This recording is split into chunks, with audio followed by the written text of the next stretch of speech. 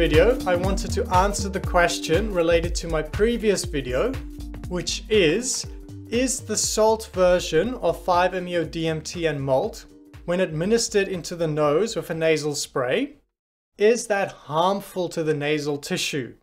And the reason we could suspect it might be harmful is because there is some burning sensation involved, some discomfort, and usually if the body has some sort of a pain response, then that means it's hurting the body. And that's not always the case, but let us ask here, is it harmful to the body?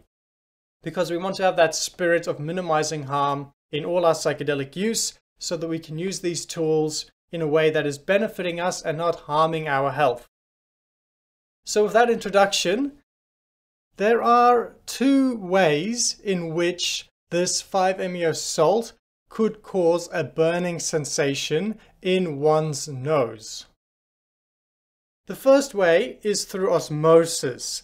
That is definitely what causes some amount of pain, and that is actually the same pain or burning that you feel when you go swimming in the ocean having a high salt concentration as well. So this high salt concentration in your nose, it actually pulls water out of the cells in your nose, and that causes some discomfort. But this osmosis, it is completely not harmful to the body. It is just a slightly uncomfortable sensation, but within a few minutes the body again reaches homeostasis, and then it is a completely unharmful thing that happened in the nose.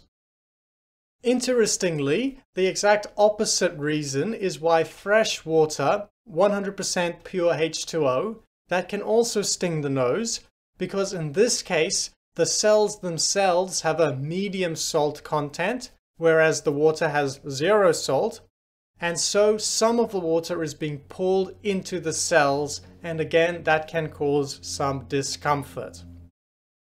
But the second potential thing that could cause some pain and be harmful to the body is if the pH of the salt solution is not neutral.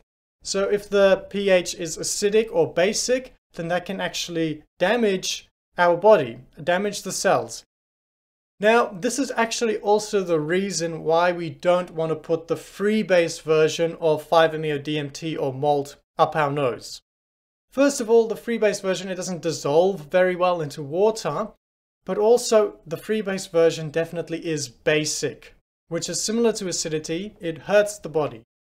Theoretically, actually, both HCl and tryptamine, they are both a strong acid and a strong base, so they should cancel out just like sodium chloride to create a neutral solution. But I actually wanted to test this to be 100% sure, so that's why we have this little litmus thumbnail at the start of the video.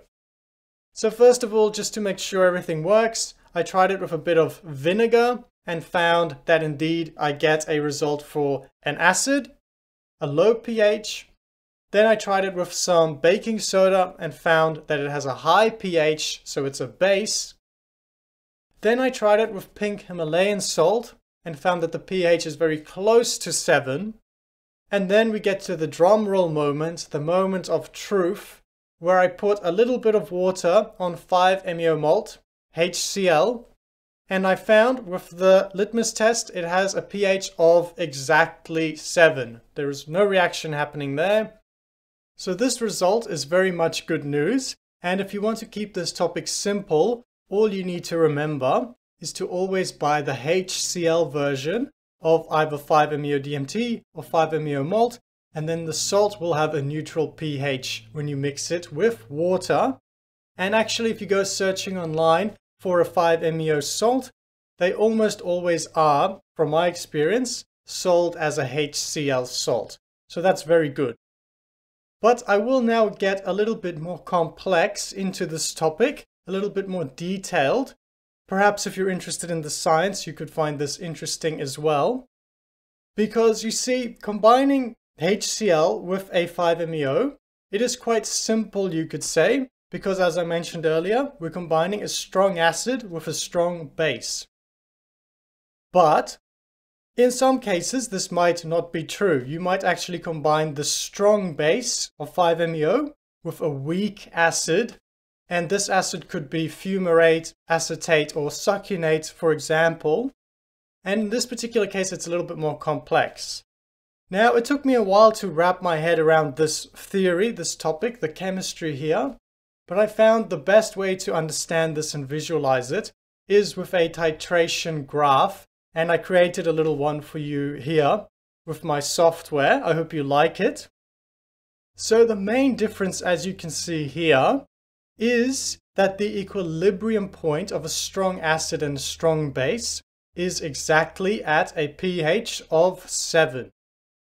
But when you have a strong base and a weak acid, then the equilibrium point is higher and you will have a basic solution.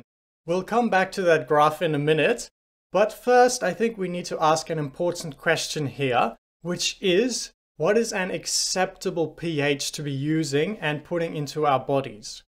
Now, I'm not a scientist and I couldn't find any good consensus on the internet about this, but after reading about some common pH of various chemicals around the house and that we use, like nasal spray for instance, and seawater and things like this, the conclusion for myself is that I'm happy to put any solution up my nose, which I think is quite sensitive. I will put a solution up there if it has a pH between 6 and 8, so quite neutral. Then, if you want to go with the rear end administration, I think the tissue there is not as sensitive, and so I'm okay putting a solution up there that has a pH between 5 and 9, which is still quite neutral. And with the pH scale, you've got to remember that this is a logarithmic scale. So a pH of 4 is actually 10 times more acidic than a pH of 5. So that's where I will draw the boundaries for myself, and I recommend, to be safe, other people also take this general suggestion as a guideline. So if you actually for some reason have purchased a, let's say, 5-MeO-DMT fumarate, what I suggest is that you actually buy a little litmus test. They only cost a few dollars, and measure the pH. Let us now get back to our graph, and I want to use this to actually refine the ratios that I recommend in my previous video, which is about converting the freebase version of 5-MeO-DMT into the salt version. And I recommend that we do this using acetic acid, which is actually just household vinegar, and it's a very convenient technique. But if we look carefully, and I didn't actually consider this at the time, vinegar has a pH that could be as low as 2.5 or let's say 3. And for me, this is now outside our little acceptable level of pH. So I did a little bit of experimentation, and let's look at our graph to make sense of it all. So I measured out 11 milligrams of 5-MeO-DMT and added enough vinegar so that in theory, it will bring the solution to its equilibrium point. At this stage, I measured the pH with a little litmus paper and found that it is actually slightly basic, which makes sense because combining a strong base with a weak acid should give us a slightly basic solution. Next, I added more vinegar to be triple the amount of required vinegar. And in this case, I found that the pH is actually very close to 7. And this is sort of what we want to aim for. So thus far, this graph I've been showing you is simply indicative of the theory.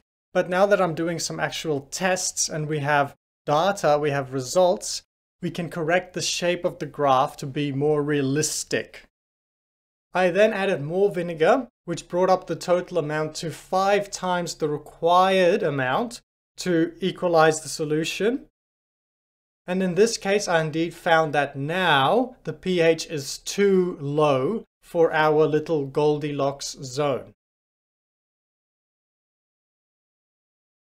So if we look at the shape of our graph, we can see that if we want to hit the pH between 9 and 5 for the rear end administration, this area lies in adding more vinegar than is required to simply equalize the solution.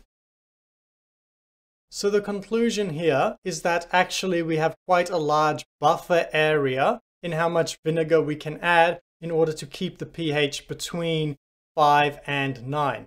So this isn't something we need to be very accurate on, but still, what I have done is I posted in the pinned comment and in the description of my video beforehand a guideline for how much vinegar you should add depending on your dosage.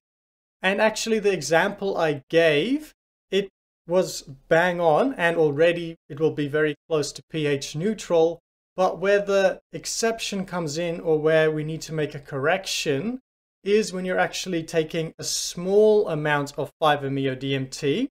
Then we don't want to add 30 milliliters of vinegar as I recommend. Actually, we want to add less vinegar than that. And then we can simply add some more water to further dilute it